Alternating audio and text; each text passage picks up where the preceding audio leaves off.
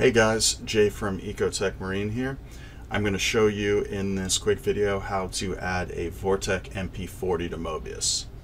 So Mobius is Ecotech's free control platform app.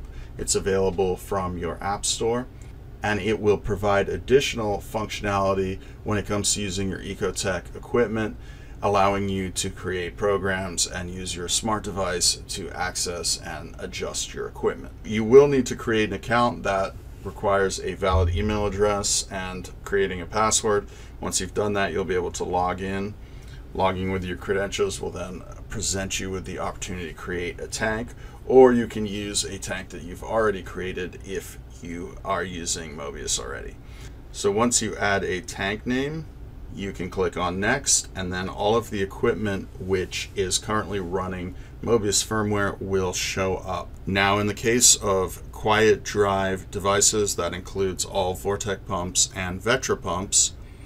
If they were manufactured after June 1st, 2020, they will have come straight from Ecotech with Mobius firmware installed, at which point if you want to use them with a ReefLink or EcoSmart Live, you will need to downgrade them.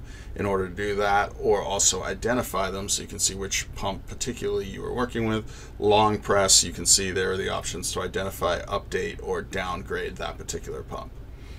Okay, so once you have found your piece of equipment that you want to use, just click on it. You can obviously do multiples at the same time.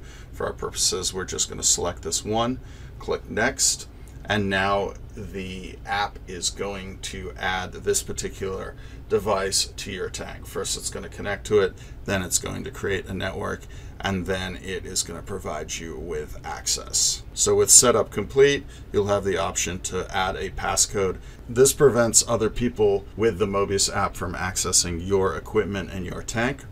After that, it's going to lead you into the wizard to set up your Vortech. So pretty much all Ecotech equipment has wizards, tooltips. Once you first set it up, the Vortech is no exception. So here you go. There's default, low, medium, and high. It gives you the flow rates. It's usually a good idea to start low and then work up from there. So if you click on next, you then are provided with templates. If you've seen Radeon set up, it's the same templates, but some of these templates also provide for flow. So if we click on AB+, you can see it provides a description there. It's very simple. It's just reef crest through the entire day period. However, it is a quick way to get up and running. So if we click on activate, there you have it. It is now loaded and in your tank.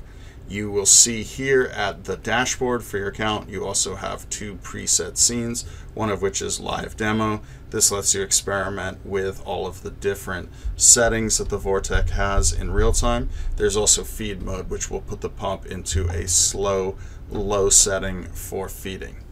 If you want to go in and now change your program or adjust it, click on that little flow icon at the bottom. You can see it has your pump or pumps listed. It also has a circular graphical representation of your program. The red marker indicates where you are during the day.